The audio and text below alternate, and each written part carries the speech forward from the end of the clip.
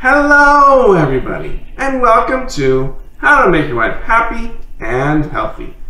Today we're going to tackle on a dish that my daughter has been requesting to have every week because she loves it so much.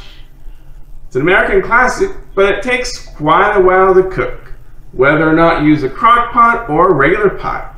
What dish is it, you wonder? Well, come on, let's get cooking.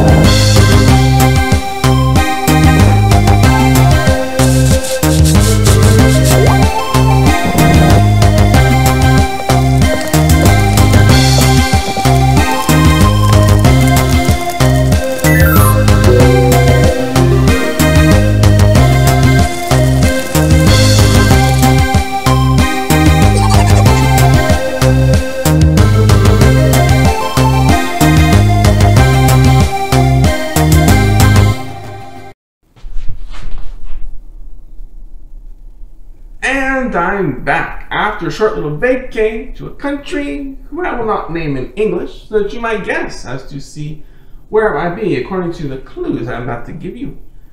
Well, actually two countries, because we visited a wonderful waterfall that shares a border with these two countries. And one thing I noticed in this country is that every place we went to with the hotels, their free breakfasts were always pretty much exactly the same. Scrambled eggs, sausage, sandwiches, ham, cheese, fruit, which would be usually hummingbird, watermelon, and pineapple. Well, it was just some kind of water if you wanted to drink, and maybe some tea if you were adventurous for that. Anyway, every single place we went to, pretty much exact same breakfast. Oh, and pastries. Lots of pastries for breakfast. Very interesting country. So if you want to figure it out where it might be, you can leave me some comments below, see if you know, or ask me questions about other cuisines we tried there, and I'll let you know what happened. Today's shout out goes to Adventures in Food with Howard. He has a wonderful video on how to make mayonnaise, which I'm sure my daughter will want me to try because she just loves mayonnaise, as well as a wonderful simple spaghetti recipe that includes some of the best fresh ingredients: tomatoes, basil, and garlic. Some of my three favorite things to put on spaghetti. So go ahead and check out his channel. Links are down below. If you want to shout out in my next video, then go ahead and wait till the end of the video, watch to the end, or skip ahead and find out how I will give you a shout out for my next video. Today is going to be my take on an American classic, beef stew. I'm going to use the crock pot in my version because, I get busy in the afternoon, don't have time to cook, and it takes 3 hours of watching and working with it if you use a regular pot, or it could go a lot faster in a pressure cooker. But I'm going to use the crock pot because I can set it in the morning and let it go, and then we're good until dinner time. Here are the ingredients. 2 pounds of chopped beef chuck, or you can just buy beef for stew from the grocery store. 2 teaspoons of salt. We're going to use 1 teaspoon each time. 1 teaspoon of black pepper, or to taste. 2 tablespoons of oil for frying. When using the high heat frying, I don't like to use olive oil. I like to use any good old vegetable kind of oil. 2 cloves of garlic, or in this case 3, or as many as you like. We like garlic, so I increase garlic from usual recipe dishes. 1 cup of your finest red wine. No, don't waste good wine on this dish. Cheapest stuff is best. 4 cups of beef broth. Wait for my epic food hack for this one coming up. 1 tablespoon of Worcestershire sauce. 2 bay leaves. Adds a lot of flavor. 2 carrots. If you like more, you can use more. We like potatoes, so we're only going with 2 carrots. 3 medium-sized potatoes. My daughter loves potatoes, so I add an extra one. 3 stalks of celery. Let me show you how to prepare it later. 14-ounce can of diced tomatoes. Okay, first things first, we're going to heat up our oil for the beef fryer. 3 tablespoons of oil right in the pot. After we have fried the oil, we're going to toss in the crock pot. Now honestly, you do not have to put all the ingredients into the fryer first like I'm going to do, and then put in the crock pot. You just toss everything in the crock pot in the morning, turn it on to low, and let it go. But you might find the meat tastes better if it's fried first. So let that oil heat up. While we're heating up the oil, we're going to season our beef with salt and pepper. As your pan's heating up, we're going to add the salt and pepper to the beef. Now, you don't have to use your hands like I'm going to do, but I like to wash less dishes, so I'm adding 1 tablespoon, So I'm adding 1 teaspoon of black pepper, and another teaspoon of salt. Come on, there you go. Straight onto the beef. Then I'm going to mix it by hand. I'd rather get my hands dirty than a plate dirty. To mix it all into all the cubes. I'm being careful to keep it in the black tray itself.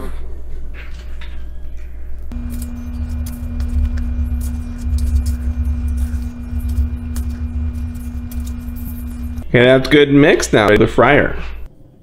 Alright, look, check the oil, see what's good and hot. Wow, it flows freely. That is really hot oil. Alright, we're gonna really fry the beef up really quickly in nice browning technique. How do I know if my oil's hot? I tilt the pan back and forth. Wow, that is free flowing oil, really fast flowing. That means it's really hot. Good time to put in the beef.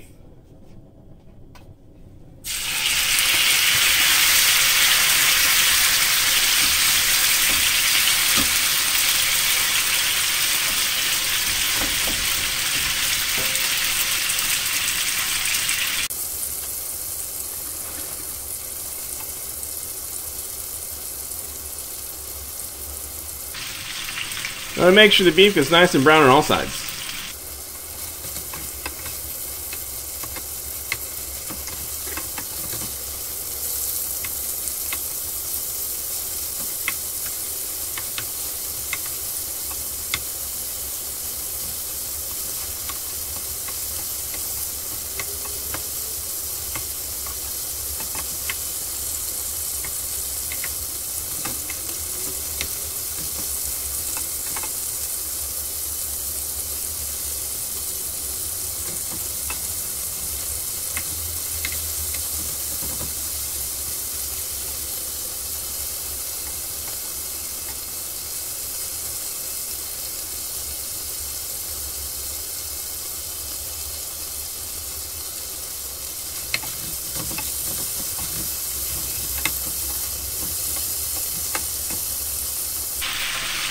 Now that all the beef parts are nice and brown, time to put it in the crock pot so that it will get nice and tender with the long cooking.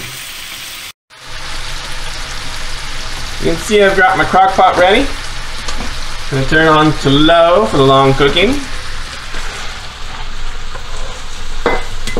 And put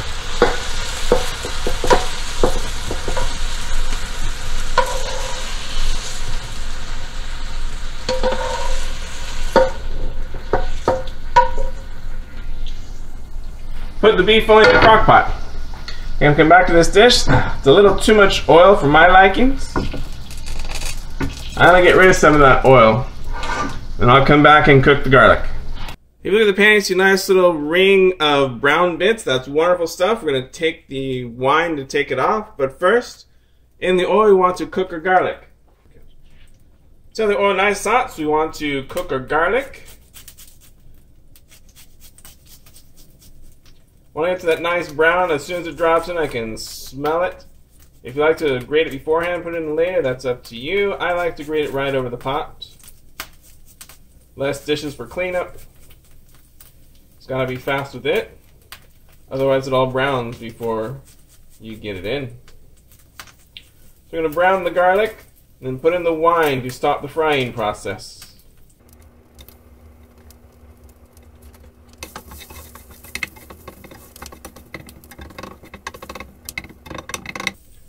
Good, the garlic's nice and brown. I can smell the garlic. Time to dump in a cup of wine. Time to dump in a cup of the cheap stuff.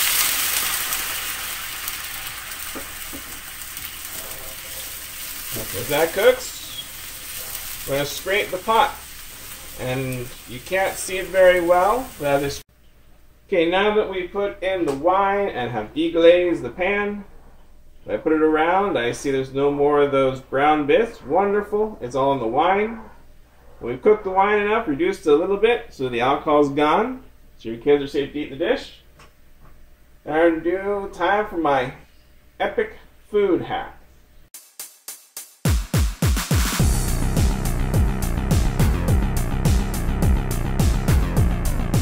It's time for an epic food hack with Daddy.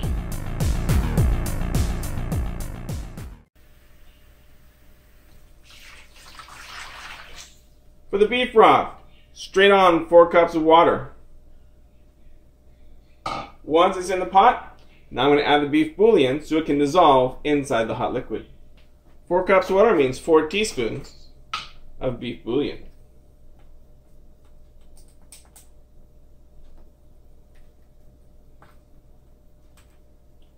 Two, 3, 4. Much easier to use this method rather than to heat up some water, add some bouillon, dissolve it. And let's put the bouillon straight in. And then mix it up.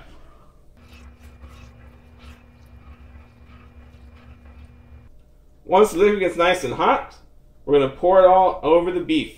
Then we'll add the vegetables after. Now that our beef wine dog finished on us out, we're going to turn off the flame and pour it all straight onto the beef that's already in the crock pot.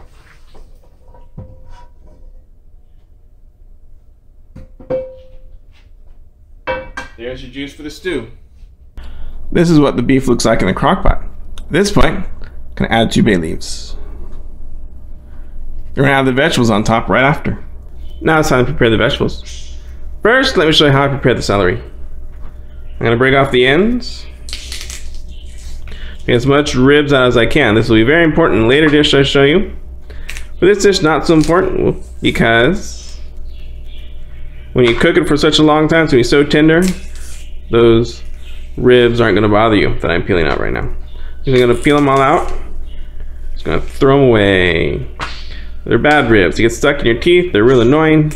So the more you can take out before you prepare it, the less annoyed your guests will be.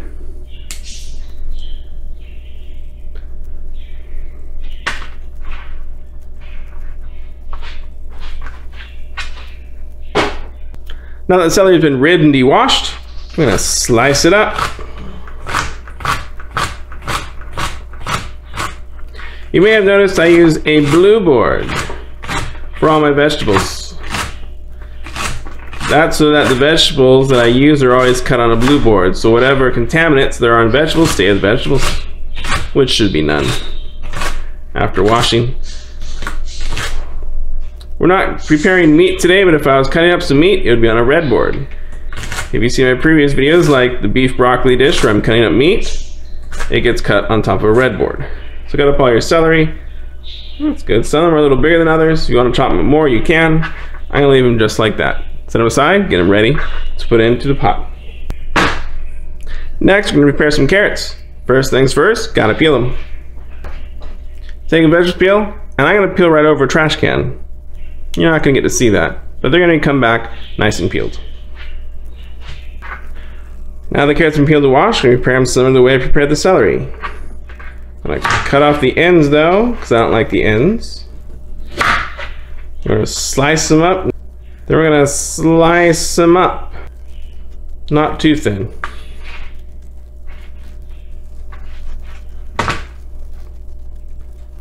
First, I'm going to cut it down broad way. A nice half cut. From there, somewhat bigger slices.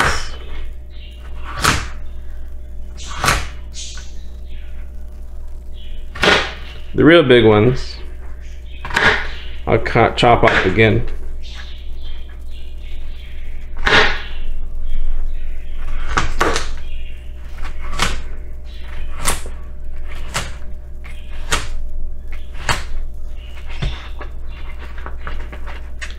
There we go. A nice cut down Broadway.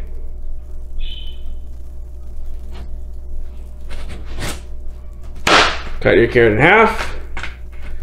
And then chop them up. That's a good hearty size. We'll keep that.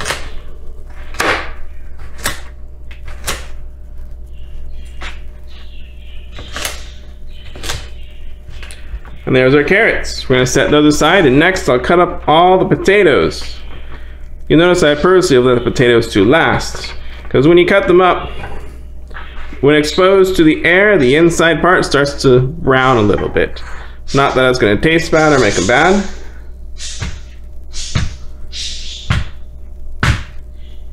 But you don't want to have it look brown. That's just my taste. It's not gonna matter because once you put them into the crock pot, they are not going to keep that brown color. They're gonna get whatever color there is after cooking.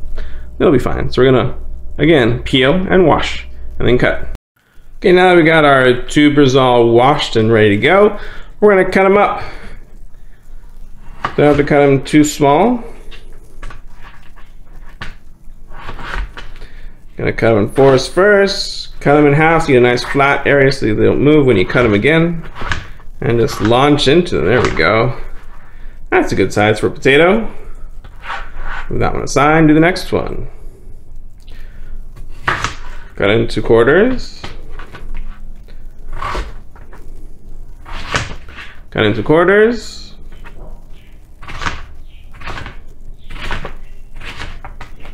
And slice it up. We love potatoes, so potatoes are the #1 vegetable, so we cut a lot of them. Now let's go put all the vegetables into the crock pot. Now it's been cooking for about 10 or so minutes while I prepare the vegetables. Now that I've prepared all the vegetables, you just see some steam on the top. I'm gonna take it off. I'm just gonna dump in the vegetables and stir it around a bit. Celery and carrots.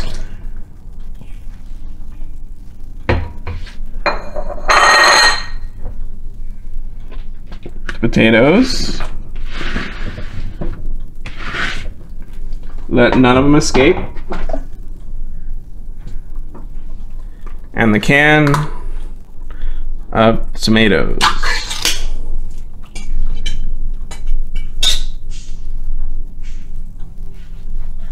Juice included. Take all those ingredients, we're gonna stir it up. Probably don't really need to, we're just gonna do a little stirring to make sure it's kind of even.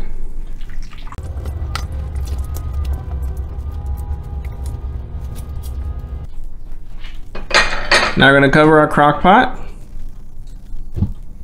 Keep on low and let it cook for 6 to 8 hours. When it's done, it's ready to eat. Now the beef stew's been cooking for half a day or a full day. See, it's bubbling up a bit.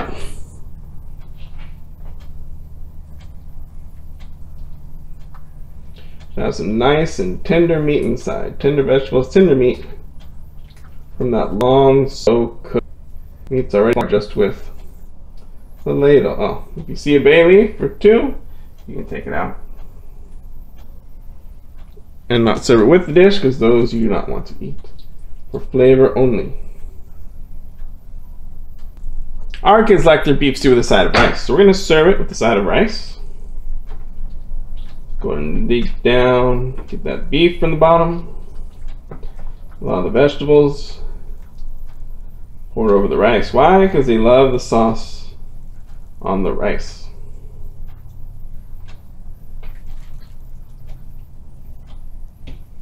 Beef stew with a side of rice.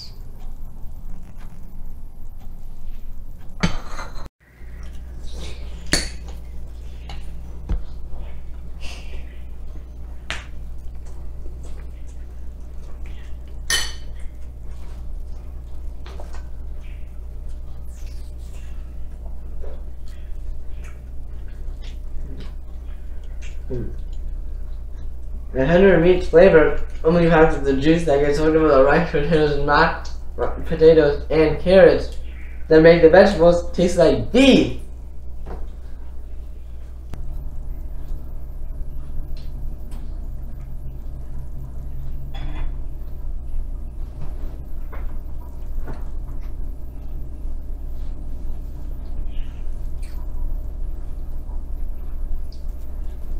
The the rice complements the tender beef basically is the best dish to have on a Monday night. No rice. Since you've made it this far, go ahead and hound that like button just like my daughter hounds me on a daily basis to make beef stew because she just loves it so much. Don't forget to subscribe and hit the bell to be notified of all my new videos that come out on Mondays most of the time. And just to message those people who don't watch the outro, be sure to slip the word cucumber somewhere in your comment below for a chance at a shout out in my next video. Thanks for watching and have a happy and healthy day.